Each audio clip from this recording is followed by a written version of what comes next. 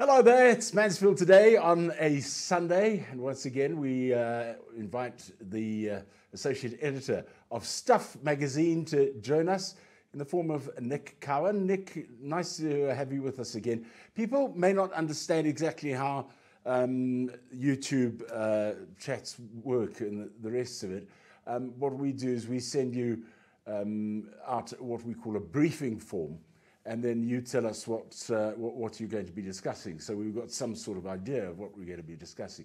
Yours are quite possibly the worst briefing forms we get. I'll read you the briefing form we got from you. 12 minutes. That's all it said. 12 minutes. So you're basically saying I'm the best at something. What is... Number one. You're number one. What is 12 minutes, Nick?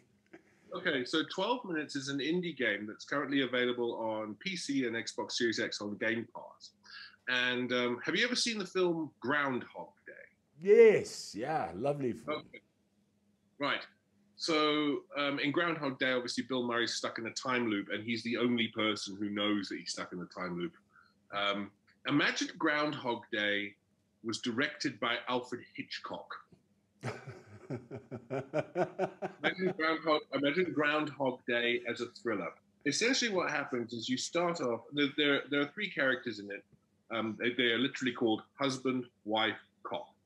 And what happens is that you play the husband, you come home, your wife's made a really nice meal, you have this really nice meal with her, then there's a knock at the door, this cop bursts in, he zip ties the couple and is demanding the whereabouts of a watch from the wife and accusing her of murder. And then he strangles the husband to death. And then the whole thing starts all over again. And the only person who knows what just happened is the husband. And he has to convince his wife that they're stuck in a time loop, and between the pair of them try to sort a way out of it where he doesn't end up dead, or she doesn't end up dead, sort of thing.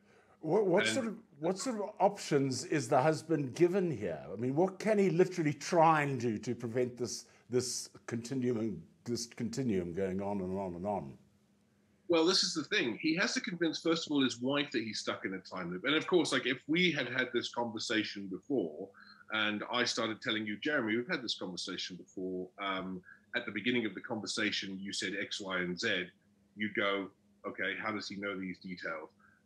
Say, for example, someone knocked over a microphone stand in the studio. I would tell you literally a couple of seconds before someone's going to knock over a microphone stand, Jeremy, right. And then it would happen. And then maybe you'd be a bit more open to the idea that I am actually stuck in a time loop and something bad's going to happen. We need to work our way out of it.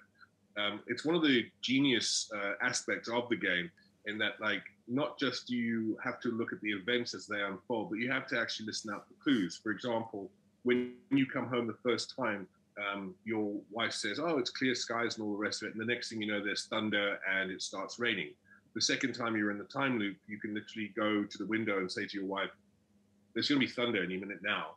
And she goes, oh, well, it's clear skies. And then the thunder booms, and all of a sudden she's going, okay, this is a little bit spooky. It sounds very different to your usual sort of games, Nick. Yeah, no, I mean, a lot of the AAA games are sort of, role-playing action RPGs, shooters, for example, where essentially you're in the moment and you're doing tasks, which one thing leads to another, X, Y, and Z. Whereas in 12 Minutes, you kind of have to, it's almost like you have to take mental notes, or if you prefer, you can take notes on a pad of paper to essentially take stock of all the things that have happened in the past and use those things to sort of drive the narrative forward.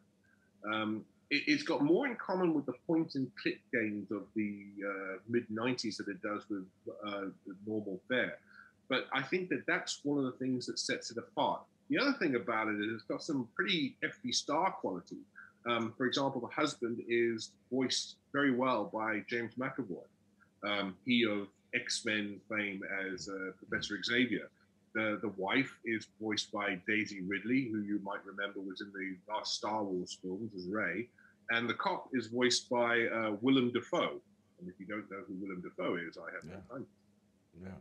No, it's really it's really something different in an overcrowded market where a lot of developers are just sticking to a tried and tested formula because they know that rakes in money.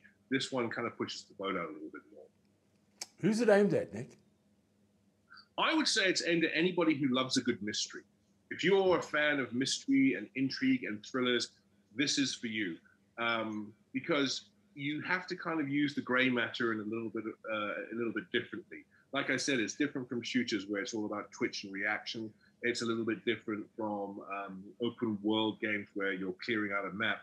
In this one, you have to take stock of your immediate surroundings and listen out for clues, look for clues, listen to conversational points where you'll be able to, because you're stuck in a time loop, you'll be able to come back later on and use the information you've gleaned from previous loops to push the narrative forward.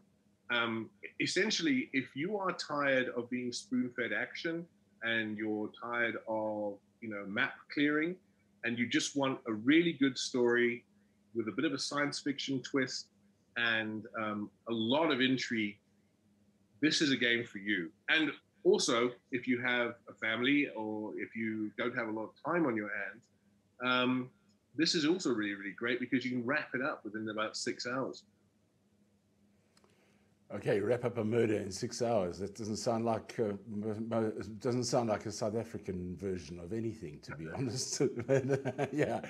Okay, good one. Thank you very much, Nick. Nice talking to you once again. Nick is the associate editor of Stuff Magazine, and he looks after our tech and gaming aspects here on a Sunday on Mansfield Today. He'll be back next week.